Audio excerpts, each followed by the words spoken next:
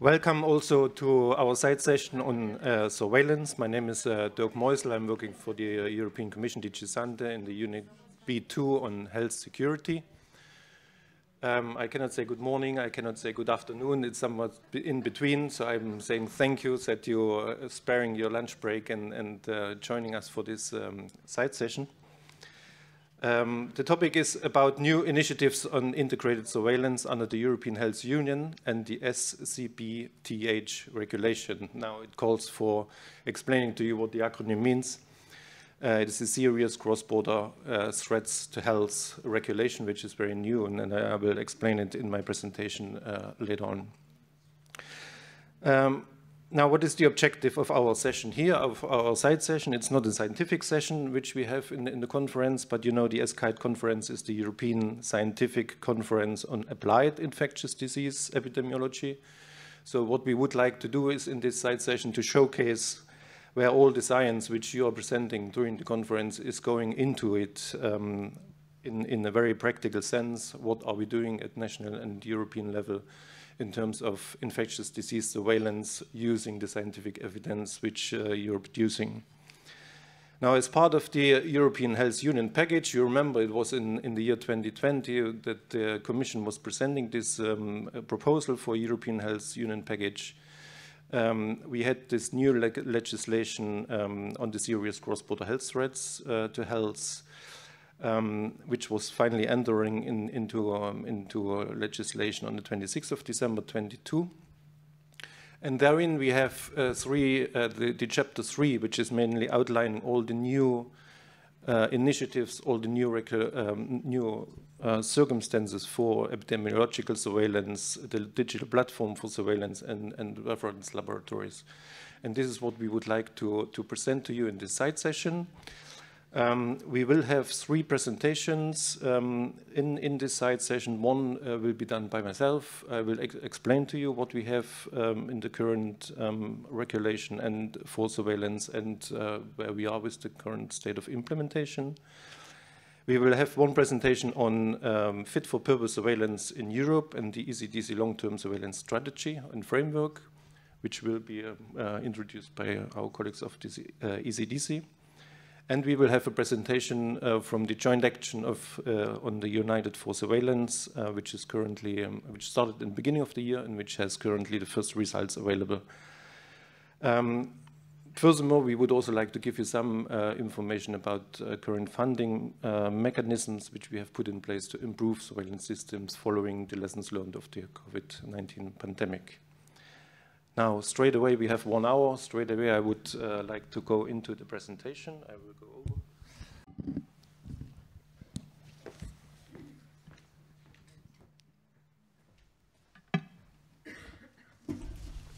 And may I ask for the first slides? Now, my presentation will be focusing on integrated surveillance under the EU Health Union and the SCBTH regulation. So this shall give you a short introduction into what is available in the legislative framework, which we have. There are 4 major points. I would like to reflect with you a bit on what the COVID-19 pandemic has told us or which lessons we learned from it. Then shortly outlining the European Health Union package, the epidemiological surveillance, which is within this package and within this regulation, and also some points on the implementation. Now, if you're looking at the COVID-19 pandemic and what has happened in terms of surveillance, we remember we had the acute phase in the years 2020-21. And what is listed here on the slides is basically the European Commission communications on the topic, which were published in the respective years, which you see here. I'm not going into detail of all of those, but what is clear is that in the beginning of the pandemic, we were very much looking at how the pandemic is behaving. So we wanted to have, in the terms of surveillance, as much as possible information on the cases, being nearly complete, hopefully complete, to see what is happening. Now, during the years, specifically with the onset of the Omicron in the beginning of 22, this was all changing, and the first calls were also saying that COVID would remain with us, but we would need a surveillance system which is more sustainable, which we can sustain with the available resources which we will have after the pandemic. And this is where we called for also a representative surveillance system, integrating different sources of surveillance and integrating different diseases. This all became more momentum also when WHO was basically raising the issue of the lowering the public health emergency of international concern status of COVID, and also in their communication here clearly calling for an integrated surveillance, sustainable and representative surveillance systems. Now, this is a bit of the frame where we are with the current legislation. Would also like to give you one of the publications of the ECDC, which is the lessons from the COVID-19 pandemic, where we do have 4 major lessons areas. And I would draw the attention to you on the last one, collection and analysis of data and evidence, which clearly outlines that during the COVID-19 pandemic, where we clearly saw an increase in surveillance activities, and we could see that digital systems were enabling us quite much. You remember the COVID-19 dashboards were increasing like mushrooms everywhere, so there was really an increase in surveillance activities, but now the real lesson learned is how to integrate it with other surveillance systems, with other diseases, with other data sources to make it sustainable in the long run. Coming to the European Health Union legislative package, we have 4 major regulations which are in this package, which all were basically adopted in the end of last year, 22. Which is the serious cross-border health threats to health regulation, but also which is the extended mandate of the European Centre for Disease Prevention and Control, and which is also the extended mandate of the European Medicines Agency, and which is the Council regulation on medical countermeasures for the supply of medical countermeasures in cases of pandemics. So what we see here is in this slide that we really see the cross-border health threats regulation as a major umbrella regulation, which is touching all the others as well. So one should not look at the extended mandate of the ECDC without looking at the serious cross-border health threats regulation, and vice versa. Likewise for the revised EMA mandate, and also for all the provisions for the medical countermeasures, mainly also the Commission decision on the setting up of the HERA and the in vitro diagnostic medical devices reference laboratories. When it comes to epidemiological surveillance within the regulation, we have as the major aspects the Article 13, which is outlining the network of epidemiological surveillance, but which is also defining that in the next years the Commission, together with the Member States, needs to define the list which are under the list of notifiable communicable diseases which are under surveillance, and also their case definitions.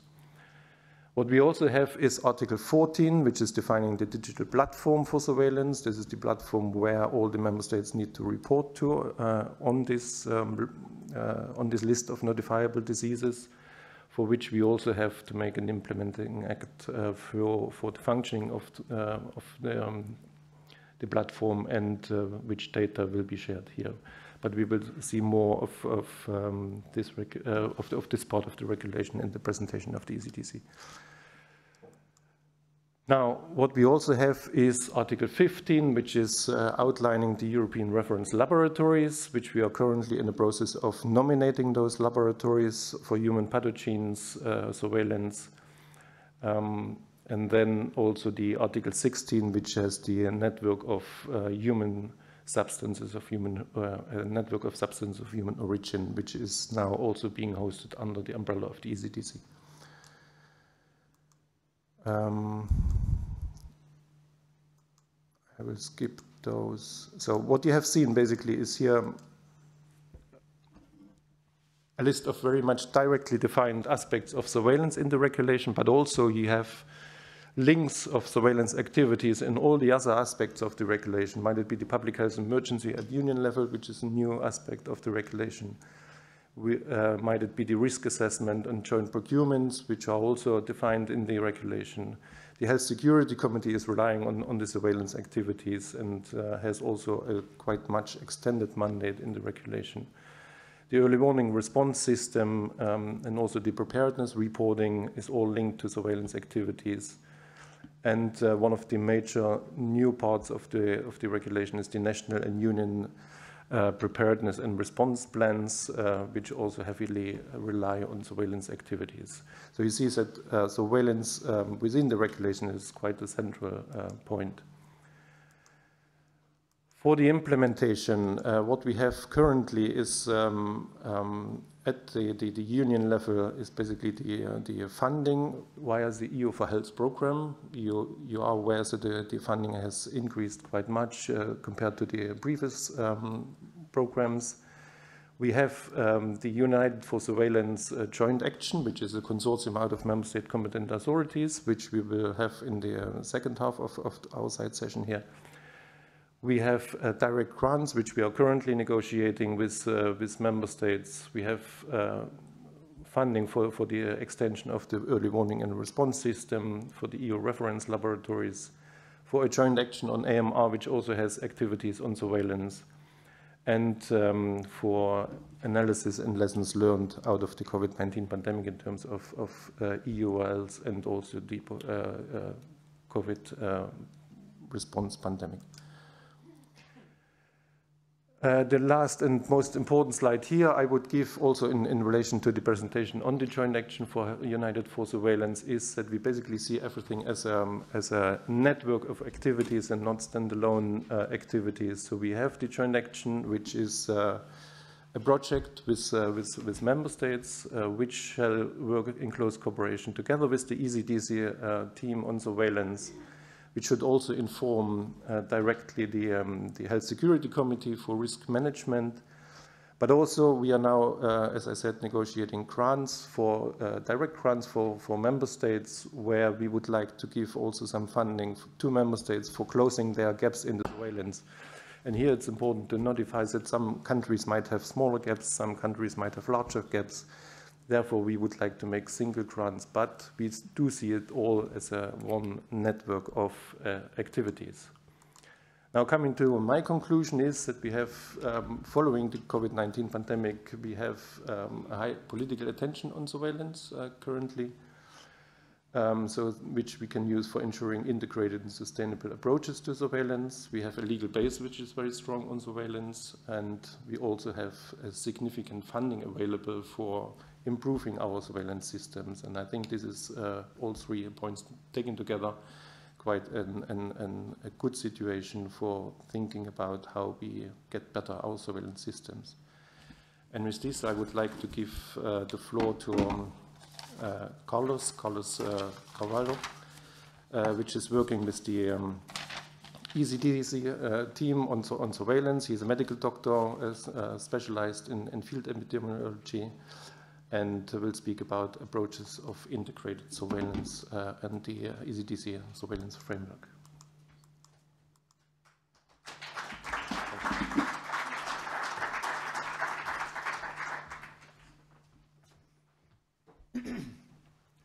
Thanks, Dirk.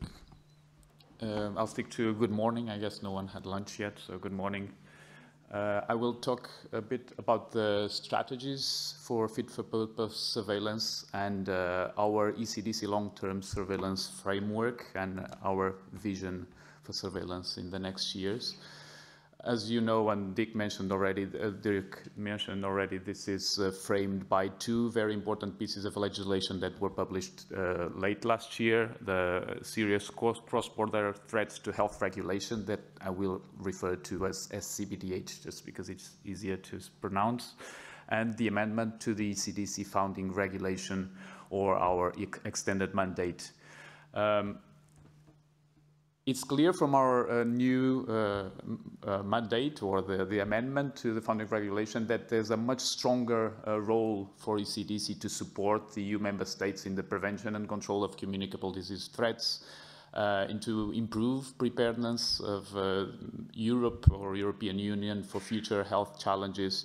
And there's a reinforced mandate focusing on digitalization and integration of surveillance systems. These are two terms that I will use a lot during this presentation. Buzzwords nowadays, and I'll do my best to explain what we understand by these terms. So all this is aligned in the ECDC long-term surveillance framework 2021-2027. And our vision there is that we have strong harmonized national surveillance systems that lead to a harmonized EU surveillance system, that we make the best use of different data sources, that we explore new data sources or have access and can use some alternative data sources, that we make use of the best technology that is available or being developed in the current stage of digitalization, that we have a continuous, automated, integrated, and timely digital use of digital data streams. Again, 4 very important terms that I will use a lot and with different meanings sometimes. That we are able to provide the right information to those who need that information and also support the member states in doing so, and do that at the right time, right place, with the right kind of information and data. And then finally, that we address cross-border threats to public health from communicable diseases in a timely and efficient manner, meaning that with less resources, we achieve the most goals. Now, moving to priorities, I would like to highlight 4 surveillance objectives, and they are related to have timely threat detection and monitoring in a continuous way. So we have threat assessments ongoing, that we are able to monitor disease burden and risk, and finally, that we are able to assess effectiveness and impact of interventions. These 4 are quite important. There are others, but around these 4, I think we can build and work out our strategy. Then in terms of operational goals, we would like to keep the reporting burden for member states manageable, meaning as less effort from member states, we would get more information. But then also gather no more data than is needed, but then the data that is needed, we manage to collect it in a timely way and in an efficient way too. Then we would also like to increase resilience of surveillance systems. Resilience was another buzzword during the pandemic, from healthcare professionals to surveillance systems. So definitely we want to make sure that the surveillance systems are ready to withstand another pandemic or a situation like the COVID-19 pandemic. And then that we are able to address data protection concerns that have been voiced by most countries across Europe. So moving to our work plan, it starts also, Dirk also mentioned the update of the list of diseases and special health issues under EU surveillance that will come hopefully via an implementing act in 2024. This is not only the list, but also the case definitions for the diseases. And then moving forward, that we develop and share objective-driven surveillance standards that include clear disease-specific surveillance objectives, and that allow us to monitor and improve surveillance processes. We have regarding digitalization, the eHealth, ECDC eHealth program that includes different initiatives that we hope will support improving surveillance across the European Union. We have the surveillance from electronic health data project. We are currently working on, or will work on 3 different diseases or groups of diseases. We started last year with the severe acute respiratory infections and bloodstream infections, and next year we will start working with the member states on the use of electronic health records also for sexually transmitted infections. So this is a quite important project for us that we have been allocating a lot of resources to. But then we have the European Health Data Space secondary use of health data, the ECDC pilot. We have been working with an external consortium also testing this ECDC space for antimicrobial resistance surveillance. And first results we will have the first results in the coming months of this, and then also, and very importantly, participate in and support other EU initiatives like the joint action on integrated surveillance, but also the direct grants that Dirk mentioned, and other like the Darwin project or ECDC1. So all these we will try to be involved and try to ensure that the results support our role in developing surveillance across EU. Then there are other topics that are also important. We will keep developing our digital platform for surveillance, EpiPulse, where TESI is nested, as you know, work on the automation of epidemic intelligence, making the best use of artificial intelligence for epidemic intelligence, but also for other purposes such as extracting health data for surveillance purposes from unstructured records and others. So AI will definitely be an area that we will keep an eye on to support the development of surveillance, and then also to keep the whole genome sequencing rollout and support timely detection, investigation and monitoring of multinational outbreaks. We want to, and this is also part of the extended mandate, to work a lot on capacity building, not only internally at ECDC. We will try to ensure that all the staff have enough training on data management and science, and we have epidemic intelligence skills developed for the developing surveillance systems, but also to support the member states in developing their own capacity, either through grants or other initiatives like ECDC trainings on projects, the URLs for public health, etc. Then we also want to involve other countries, not only the EUEA, the EU enlargement countries, the neighborhood countries, and the African countries through different initiatives. So we hope by using those initiatives we can also support capacity building. Then on integrated surveillance, I wanted to highlight this because this term has been used with many different meanings. There's integration between different diseases that share certain characteristics, like, for instance, respiratory viral infections, surveillance of RSV, influenza, and COVID-19, because they share many common attributes, can be integrated. But then we have integration of different surveillance systems, like indicator-based, event-based, molecular, or wastewater.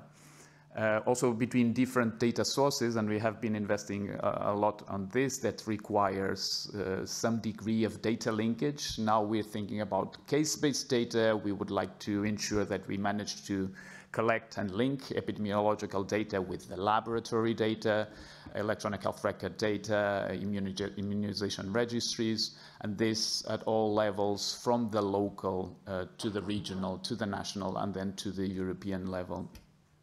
But also we have integration between administrative levels and across sectors. All these are areas where we have to work on integration. And there's one that is not on the list, and it's actually quite important, which is the integration of surveillance in the existing health information systems. So we definitely need to work on making sure that some data that is relevant for public health is available in the health information systems, and not only the data that is relevant or are relevant for the management of patients. I'm thinking of primary care, hospitals, but all levels of healthcare. There should be some time dedicated to ensure that information that are relevant for surveillance is collected, or at least there's a space where we can access that data.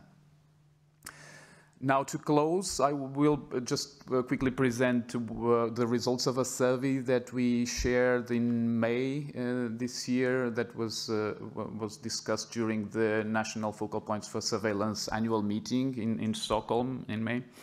And here you can see probably some of the letters are quite small, but the green ones are the ones that I wanted to highlight. And they are all about, so this is the opinion of the member states. It's not ECDC, ECDC's opinion, although we agree.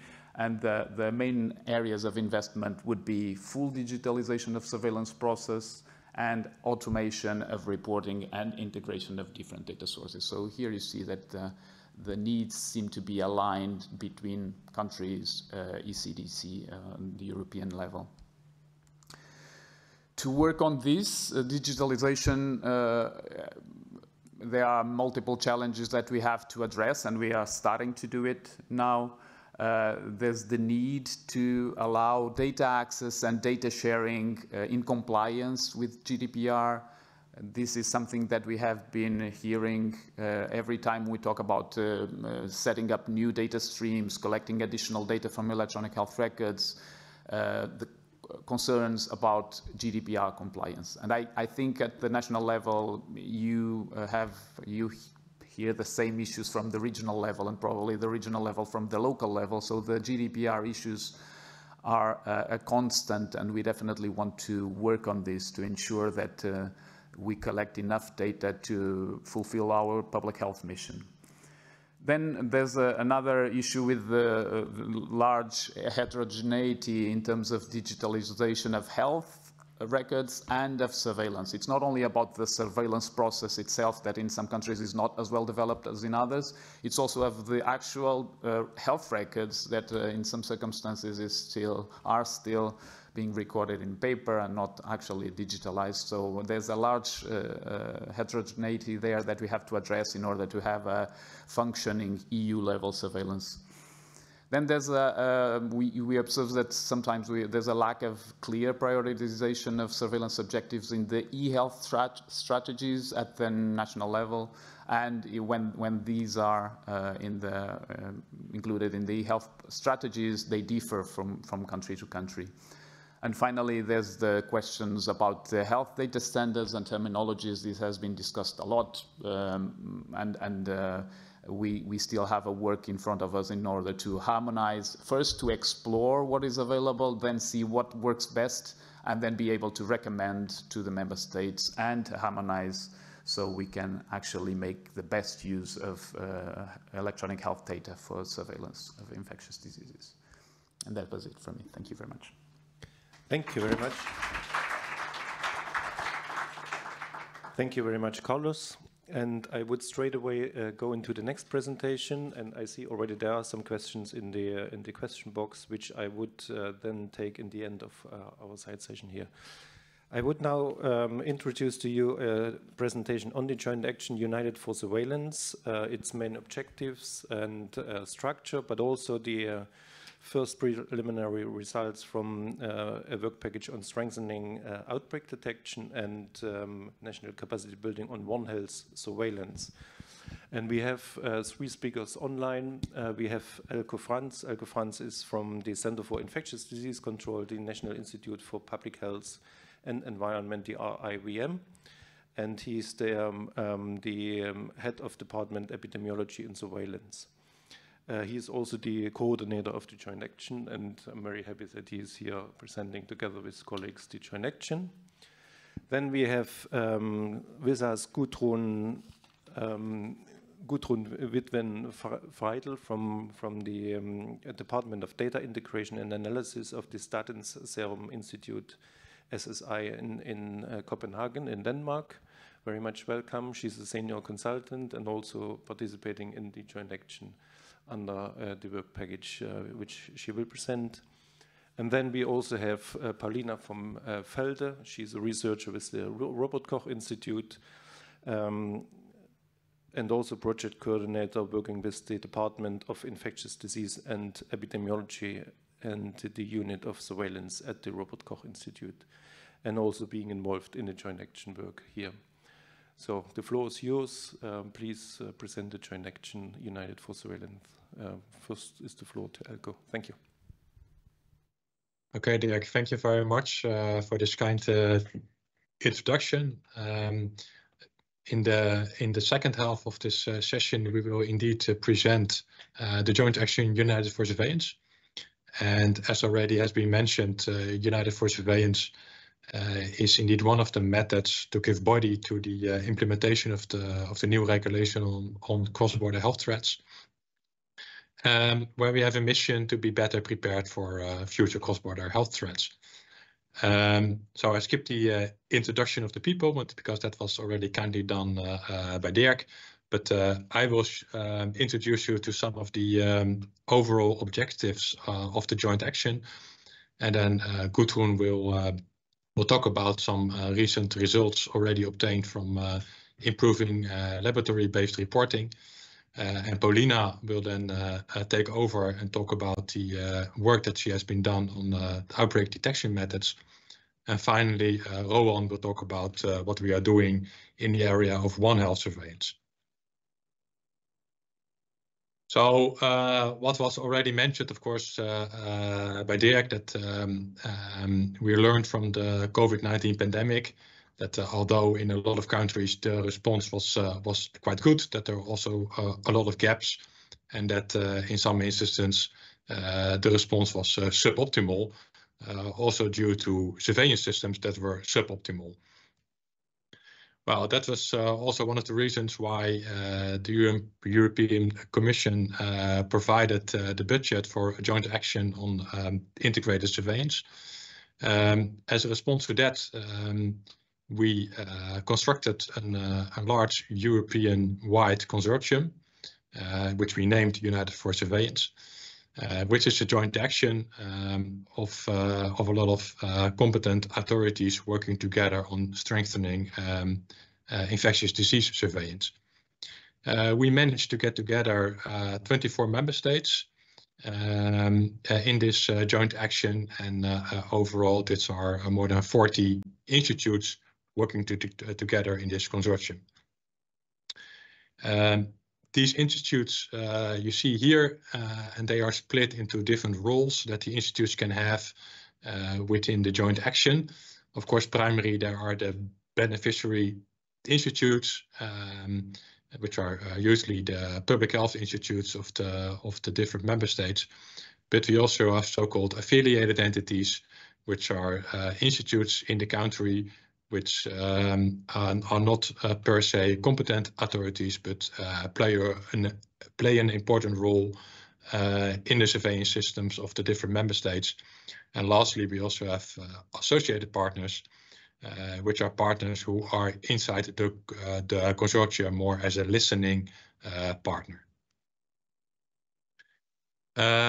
So the overall objectives of the joint action is in the end to develop a roadmap where we describe how future ideal surveillance systems should look like, but more importantly, what are the gaps and how should we come there.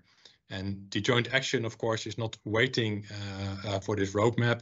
We are investigating already the gaps and already piloting innovative new surveillance systems, leading to this roadmap for advice, how this on the European level should look like. And it was already mentioned by Carlos, but three main subjects overall are the integration of different data sources at the national level. Well, integration, like Carlos said, can be all at very much different levels, but also the interoperability between different systems in a country and the digitalization. It's very important to say that at first instance, it is very much focused at capacity building at the member state level. But of course, the joint action is there to also link the experiences at member state level together to get also, of course, a much more easy outlook to the future on the European level. And this is just an infographic to show you also where not only a joint action in general, but also the United for Surveillance joint action in specific is a lot about learning, teaching, piloting, so more an iterative way of member states to help each other in developing future surveillance systems.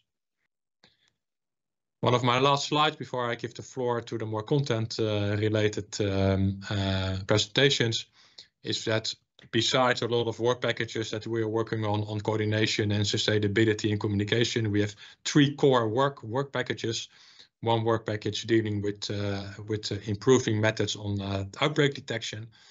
There is one work package on improving hospital surveillance, because it is in a lot of countries also very much a wish to get more hospital data and to integrate that into routine epidemiological surveillance. And we have a core work package on One Health surveillance, where we integrate surveillance from the veterinary, environmental, and human health sectors. And there will be subsequently 2 presentations on this work package on outbreak detection and on One Health surveillance. So with that, I would give the floor to Gudrun to present what she has been done within work package 2, outbreak detection. Yes, thank you very much, Eelco. I'll give you an update on what we've been doing so far under work package 2, outbreak detection.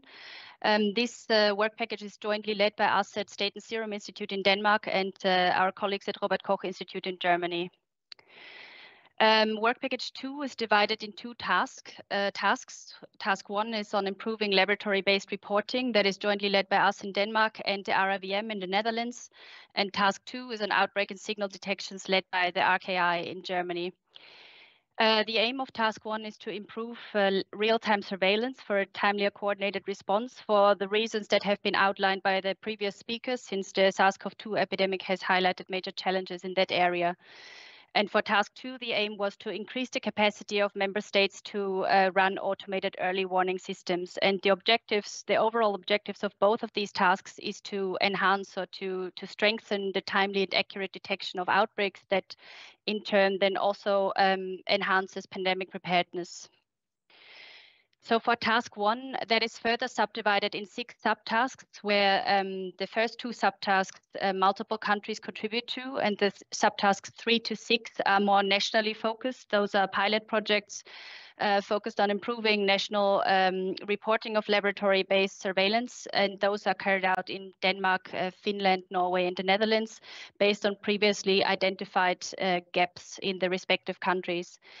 And on subtask 1, the needs and gaps analysis with regards to lab-based reporting and relational policies, we've had several activities. We had a kickoff workshop that was held here in Denmark in April 2023, where we had selected countries present on their laboratory-based reporting systems and report on particular challenges.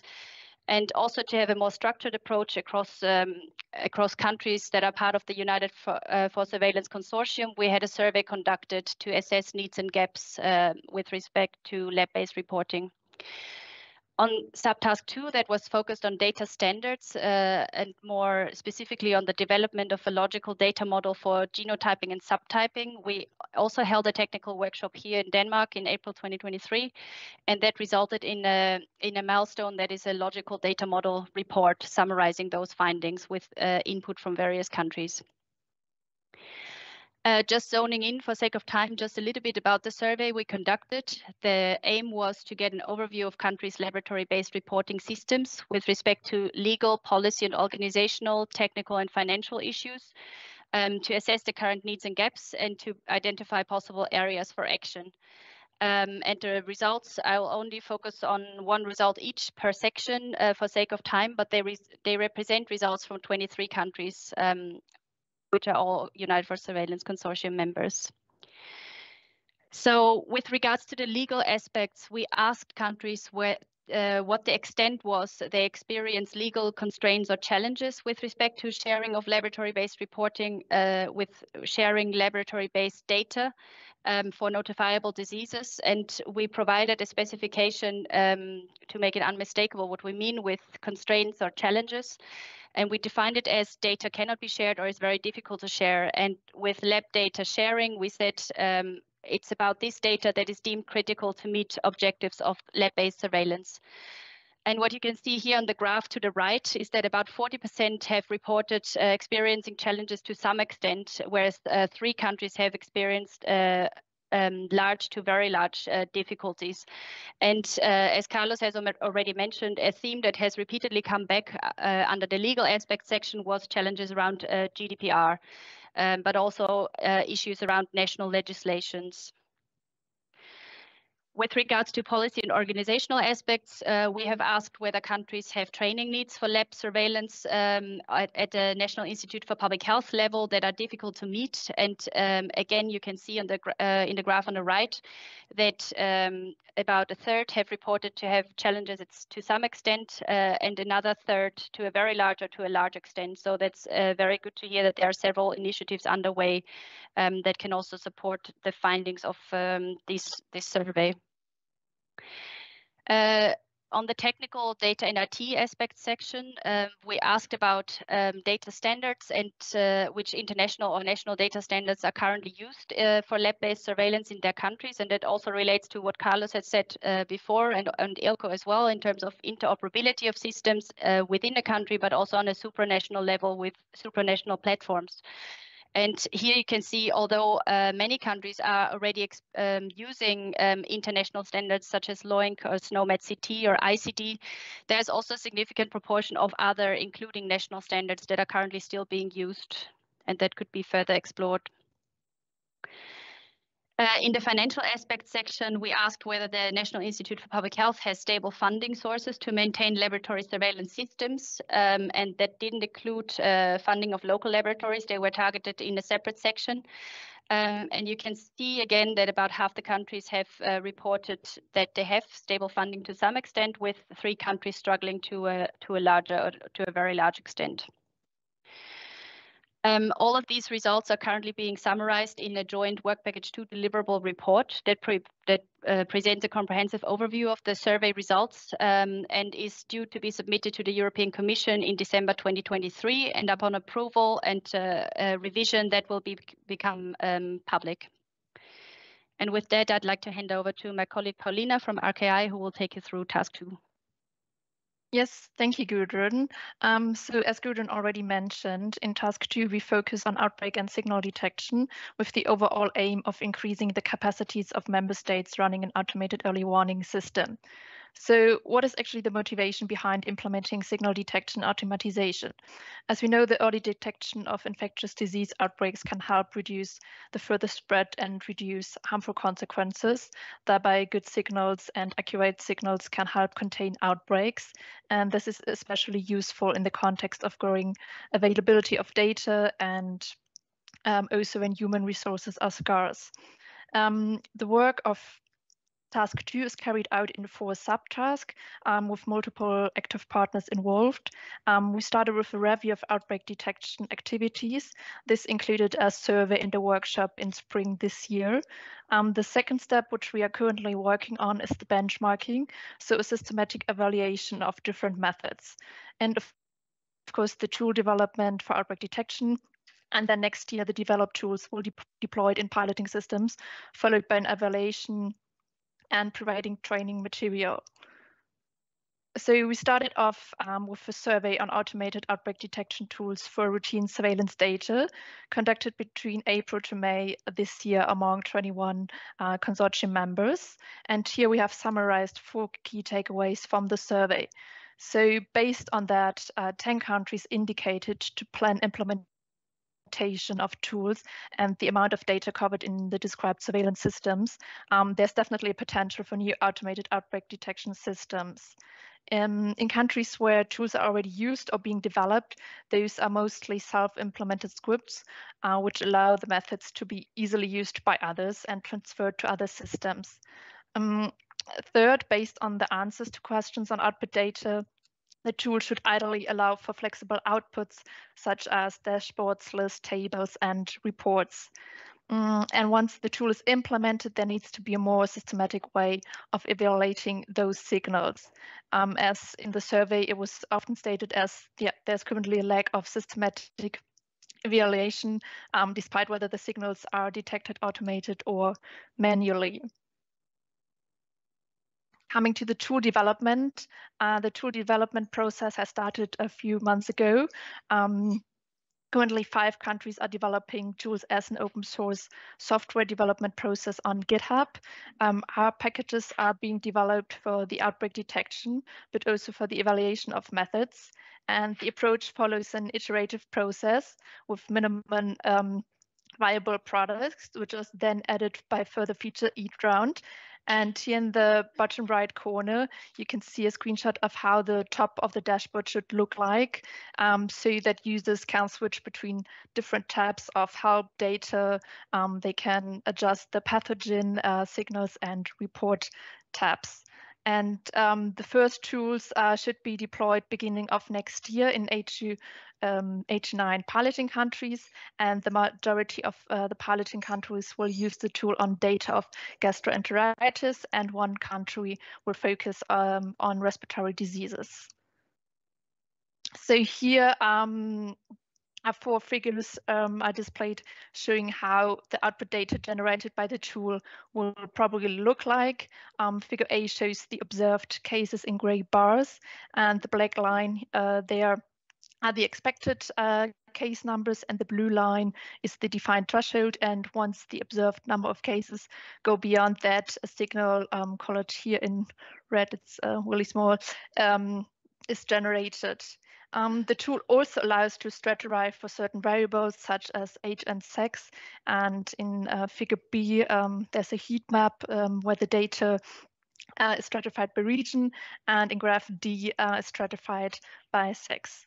So to wrap up and summarize what we want to achieve within the course of the project duration, we want to improve algorithms for automated outbreak detection using infectious disease data. We want to provide a systematic evaluation of different methods. And then we want to deploy the developed tools in the piloting systems to see how they perform on real data and how they are integrated into the daily work. And of course, to have a systematic evaluation of these pilots to assess the tool's ability to identify outbreaks in a timely and precise manner, and also to assess the user-friendliness of the tool, which is probably used by epidemiologists. And the overall aim is to provide a freely accessible open source tools and training material. And with this, I will hand over to Roan. Thank you very much, Paulina. Yes, I will be presenting a work package for One Health, which is led by the RIVM together with Solveig Jorde from Norway. As Eelco already pointed out, is that we're the aim of work package 4 is to, well, this is quite a long aim, but it comes down to that we're trying to build on a national level. We're trying to build capacity for One Health surveillance by integration of different data from different domains, meaning from the human domain, the environmental domain, and also the food and animal domain, with the main aim to, for example, among others, detect outbreaks, but also to, for example, detect emerging pathogens. So within this work package, we have been working throughout 3 different disease groups. So we have the foodborne disease group, the zoonotic influenza group, and the vector-borne infection group. And the institutes and the countries listed on top here are just below the task is the countries that are actually leading the different disease groups. And the idea is that each of the countries participating in United for Surveillance work on most of the work on one pathogen, and some work on multiple pathogens within each of these disease groups. So each of these disease groups have the same tasks. So they are transversal, with the first task being stakeholder analysis, which means that we're identifying stakeholders for your One Health surveillance system. So they can be either, for example, for salmonella or for avian or swine influenza, for example, depending on what the country wants to work on. And the second one is the systems mapping. And the idea is that we map the current surveillance system for, let's say, salmonella or West Nile virus, and we also map the desired surveillance system. And we do that then together with the stakeholders that are identified in the first step. And we do that in a workshop, and I'll show you later what it looks like. And the third step is, of course, the actual piloting. So actually getting from this current surveillance system to the desired surveillance system. And that is something that will start from the beginning of next year. So I'll show you what we've done until now. So this is an example for the Netherlands. So this is a stakeholder analysis that's been finalized by all the countries that were that wanted to do or improve their One Health surveillance system.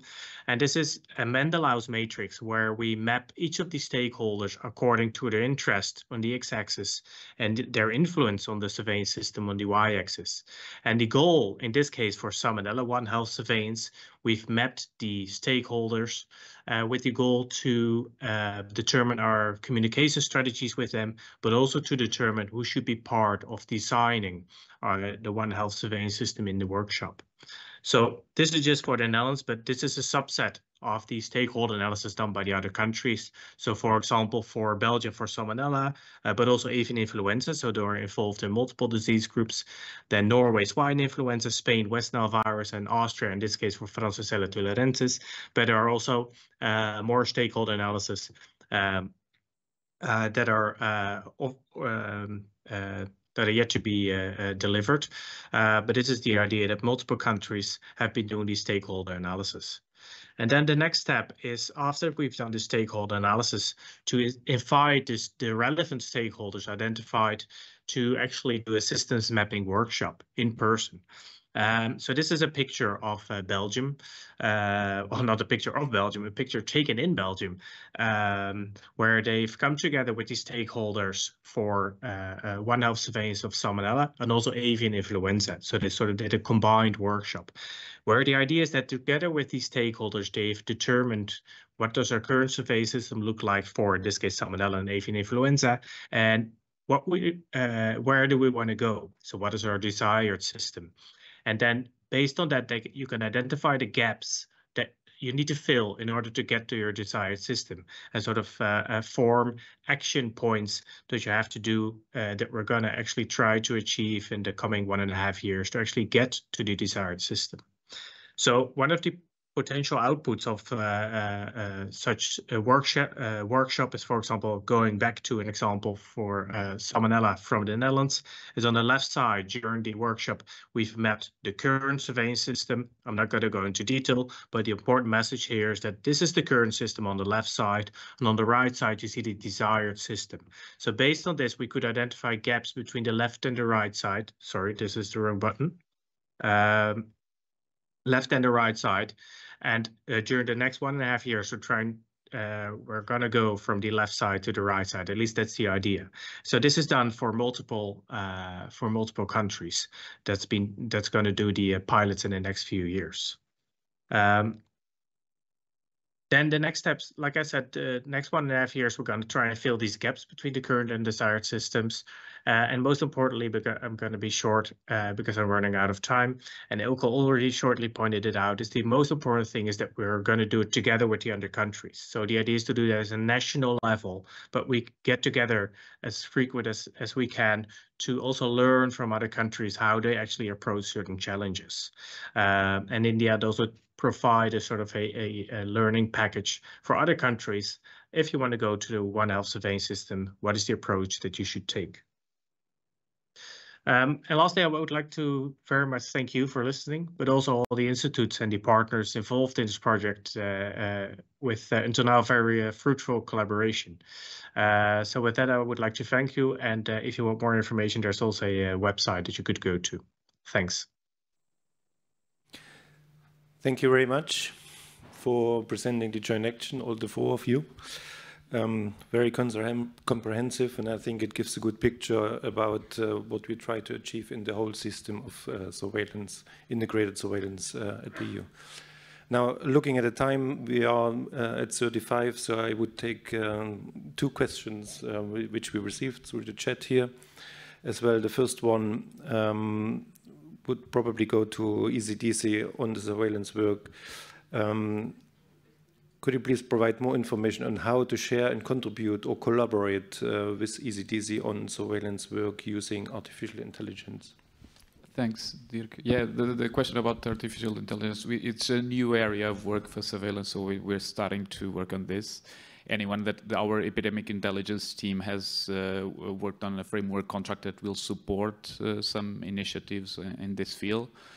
Mainly the starting point will be epidemic intelligence activities, but then we hope that we learn some lessons from there and eventually use the same initiative to support also data extraction and interpretation for surveillance purposes too.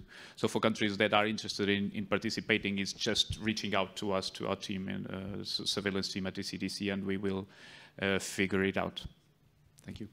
Thank you very much. And one last question to the colleagues from the joint action, probably the work package on One Health. What are the biggest challenges with One Health surveillance at national level? Would it be Eelco or Roan? Yeah, thank you very much. That will be me.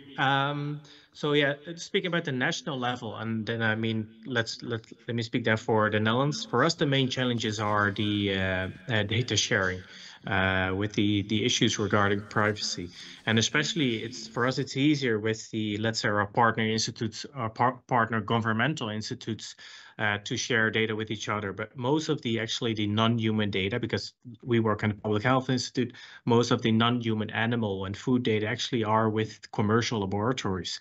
And we're now also, because of this United for Surveillance, we're also having conversations with actually those partners to try and see if we can share data with them as well. And those are the main challenges, because for them, it makes sense to sort of protect their customers, while we also would like to use their data for public health surveillance.